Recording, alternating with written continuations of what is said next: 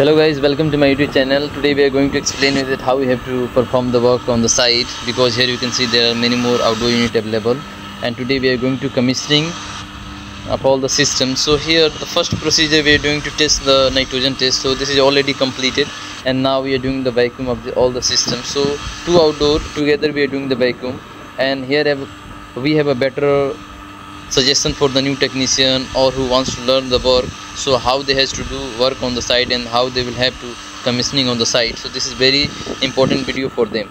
Here you see we are doing the vacuuming, and for this we have all the setups like vacuum pump, manifold gauge, adjustable, star screwdriver, and Allen key. So these all things we need during the vacuuming procedures. So here you see some technicians are doing that, they bring the compressor and they started the vacuuming. They said they think that vacuum is complete, but this is nothing. For the vacuuming only you have to use the vacuum pump, and there is nothing except this. Okay, some technicians are doing self vacuuming. They said that vacuuming is completed, but this is their own satisfaction. Vacuuming is nothing. Okay, so for the new technician, and if you want to be a professional in this kind of work, so you always have to use the vacuum pump. This will improve the efficiency of the machine, and also will remove all the moisture, water content and other gases from the system, because it has capacity to create the negative pressure in the system.